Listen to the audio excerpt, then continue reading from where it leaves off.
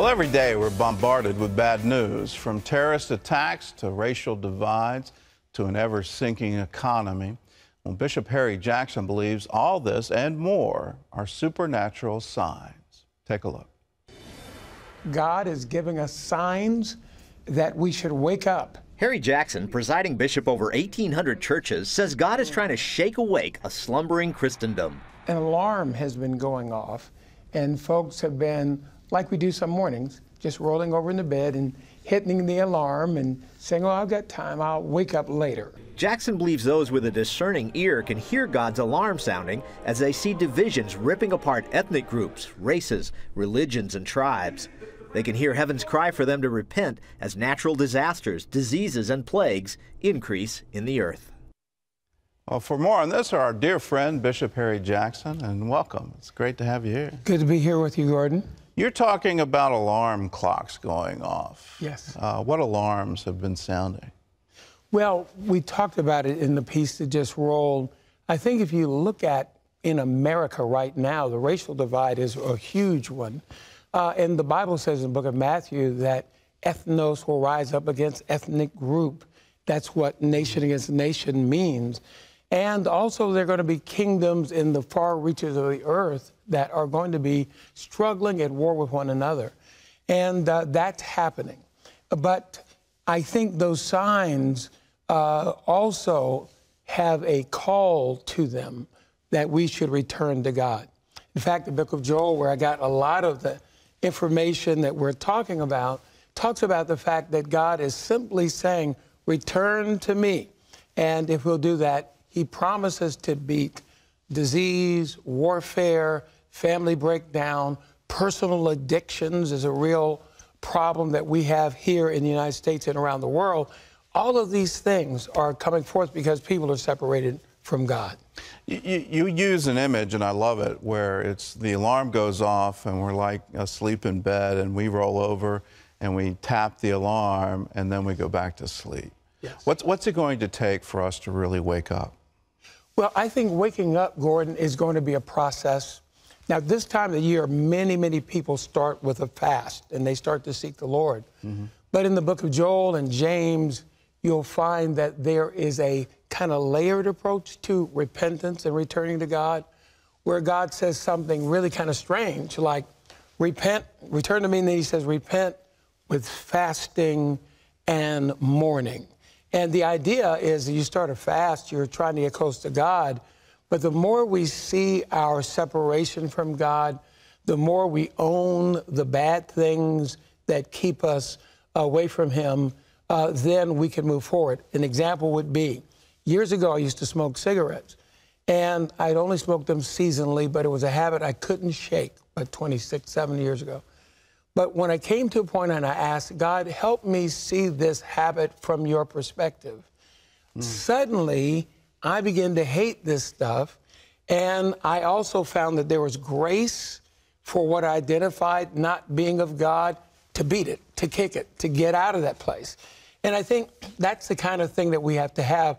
We've got blind spots on, Gordon, about the things that really are big issues to God that keep us out of the blessing of God. But he wants to come and bless us and move well for us. Are we too busy to even see it? I mean, Wow.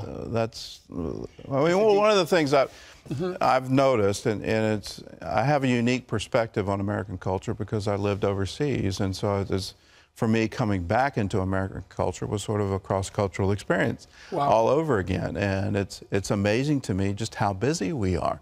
We're so busy, we don't have time for a relationship. We don't have time for contemplation. We don't just sort of reflecting, what am I doing? What's my goal in life? Where am I going? We almost schedule appointments, you know, and I'm one of those. Let's fast at the start of the year. Yeah. We set appointments. I'm going to hear from God now. And as though he's got to talk when we call out. Yeah. I had an amazing experience with the Lord where I had all this set up. I had it all scheduled. And he wanted to talk to me before it all started. And I started complaining. This isn't the right time. And I caught myself, what am I doing? If God wants to talk to me, please, everything else he's got, and let me just sit and listen. Are we too busy to even hear it? Well, I think it's a great question because I do think that's a major aspect of it. We're too busy, and then can I add, we're also too religious. So you had two dynamics. We're saying, God, you're going to show up when I decide to fast at this time of the year, and then you're going to speak when it's convenient for me. So I've started doing something I recommend to your audience today, and that is I schedule my time with God, but I make it a little bit flexible about how I approach him, meaning I know I'm going to read the word, I know I'm going to sing and worship in some manner, but I'm going to spend some time getting still enough to listen. I think that's what you're saying. And so for me, over the last 3 or 4 months, I've been scheduling a large block of time in the morning where I'm going to do a little exercise, as you talked about earlier in the program, and then I'm going to just be quiet and do a little bit, but wait on God. And then some days, most of that time is Bible reading, or also listen to the Bible on audio. I think it's important. Well, you've pointed out one of our biggest blind spots is the state of our relation interracially. That Yes. we are not moving together as brothers and sisters in the Lord. There's a huge racial divide, and the recent events are just showing how big that is. Yes. What can we do about that? Well, I believe that we can heal it if we recognize this axiom. In a divided society, only the church can model unity.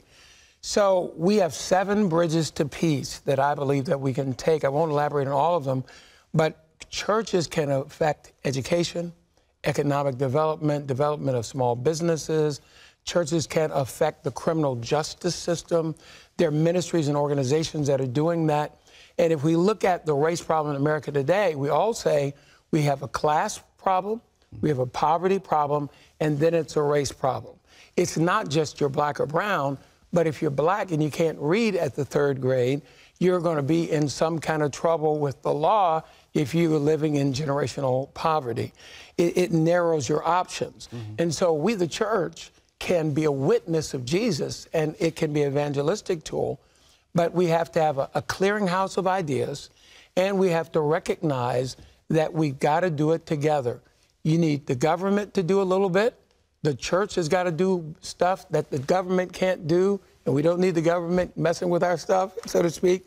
And then we have the opportunity, though, to get business involved. So all these elements have to work in concert. You've got a conference coming up. Yes, sir. On Martin Luther King Day. Yes. Tell us about that. It's January 15th. It's the actual birthday of Martin Luther King Jr. T.D. Jakes, who is Black America's pastor in my view, along with James Robison, John Hagee, A.R. Bernard out of New York City, Tony Evans. There are a number of key leaders that are coming together, and we're going to examine these 7 bridges to peace that I just talked about, and we're going to make a commitment to one another to, over the next year or so, to work on specific things in concert. We'll sign a declaration of cooperation, and you've been someone who's been helpful in convening, and actually you helped me confirm the idea about this thing.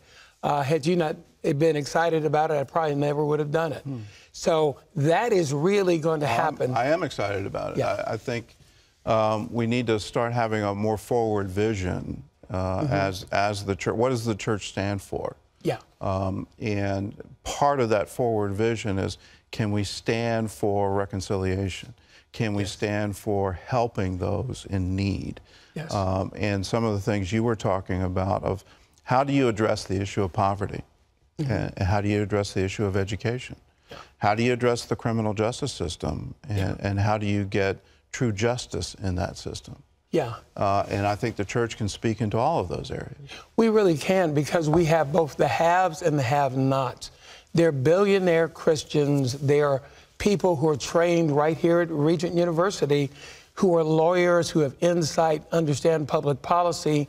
We need their help to help the down-and-out guy who is coming to Christ today with a criminal record, and he's got kids. He and those kids are going to be messed up in the future unless Christ, through his church, makes a difference in his life. And we can make a difference. And if you want to do that, On Sunday, January 15th, Martin Luther King Jr.'s birthday, Bishop Jackson will join T.D. Jakes, Tony Evans, and 75 other leaders at the Potter's House Church in Dallas for a summit they're calling Healing the Racial Divide. They'll be talking about practical steps to achieve racial reconciliation in America. If you want to know more, just go to cbn.com for a link. Well, that's all the time we have. We leave you these words from Proverbs.